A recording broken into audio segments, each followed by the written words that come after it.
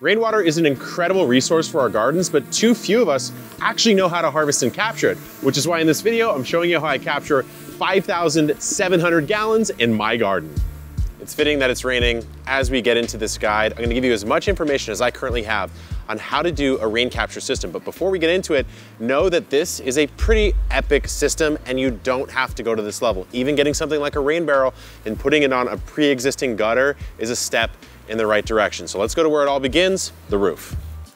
The first thing to know is what type of roof do you have and how much water can you actually capture off the roof to store in a barrel much like this one. So let's take a look at the garden shed, just as an example. I have a roof over here, and a general rule of thumb, if you're working in Imperial, I'll put some metric up for you as well, is that if you have a 1,000 square foot roof and you get an inch of rain, that is 600 gallons worth of water that you can capture off of that system. So here's the garden shed, and you can see we have a gutter, a roof, and then this contraption I'm about to show you here. And this is a little microcosm of how you might capture, but now we need to get into how you can safely capture it off of a roof. So this contraption is what's called a filter system. Up here, you have your gutter. So these are some copper gutters, a little bougie, but hey, it's epic gardening. I wanted to get a little fancy, little sexy up on the roof, but you can do any sort of gutter system. And what I have here is what's called a leaf filter.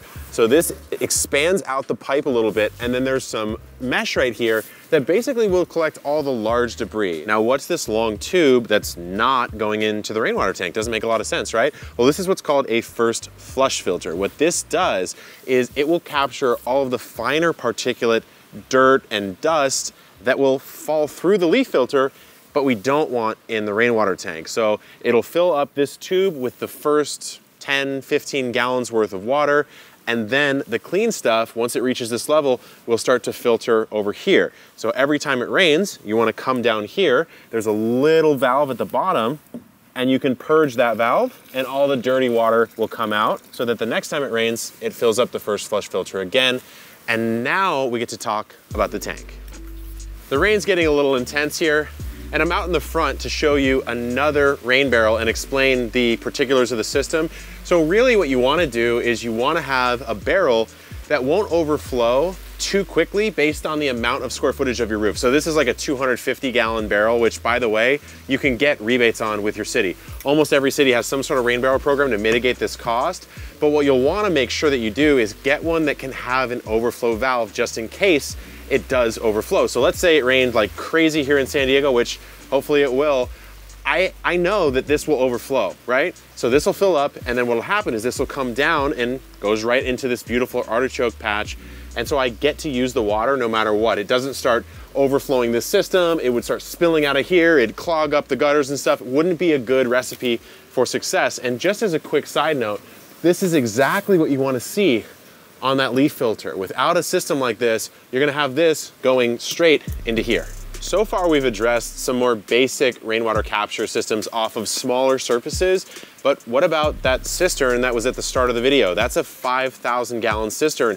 So we saw the system over here, how water gets off of a roof, filters correctly, and gets into a rain barrel. But how does the water actually get over there? To know that, let's go look at my roof.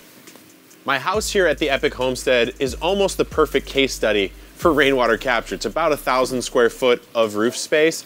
And so I have this gutter system dropping. You can see it active right now, just pouring water from my entire roof into the same system I just showed you. But where does this tube go? Once it reaches the first flush level, it's gonna drop down into the abyss, and this is where gravity-fed rainwater capture systems come into play. As long as this level right here, the input of the water system, is higher than the cistern's input all the way over there, this underground tube will perfectly and automatically gravity feed the water in. I think the rain has finally died down a little bit as we're over here at the cistern. So like I mentioned, this is our intake for the cistern.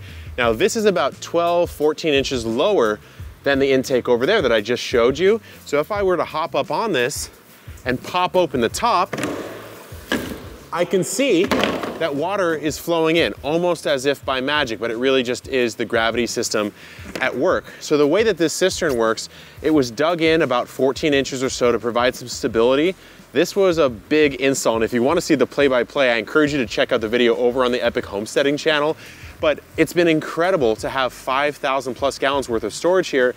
And with rainwater capture, it's all about redundancies and contingencies. So let's say I didn't use enough water and it's raining like crazy and this is gonna overflow. Well, this also has an outlet over here that it can just gravity overflow into my citrus orchard up in the front yard. But if I'm really in a pinch, I actually have a pump that I want to show you right here. I have a valve down here that feeds into this PVC pipe. So just a way to get the water out. Again, that's a gravity fed method because it's at the bottom of the cistern. Now what I do is if I turn this nozzle here, it allows water to pass through this pump, actually triggers the pump to turn on. And now over there, there's a hose that's pouring water out. So I'm over here in my pond patio area, and this is the hose that's coming from the cistern. So as you can see, I have it on, it's pouring out water from the cistern into this patio, and you might be thinking, hey Kev, why are you wasting all this water? Well, I have a trick up my sleeve. In fact, this is a permeable patio that is an underground reservoir for the pond that you guys probably have seen here on the channel. In fact, every single rock area you see here is actually an underground reservoir. Now that's not really rainwater capture, that's a little overkill, but sort of a fancy way to repurpose this water. But if I really want to, not now because it's raining, but I could go ahead and water the garden with whatever hose implement I want directly from the capture system. Conserving and reusing and repurposing materials, whether it be raining down from the sky or otherwise in the garden, one of the most important things you can do.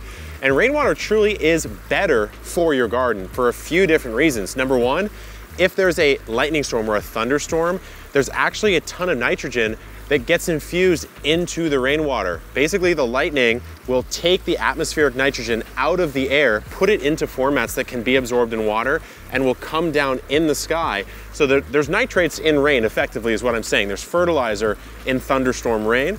Number two, there's no chlorine, there's no chloramine in that water, so it's gonna be a more pure source.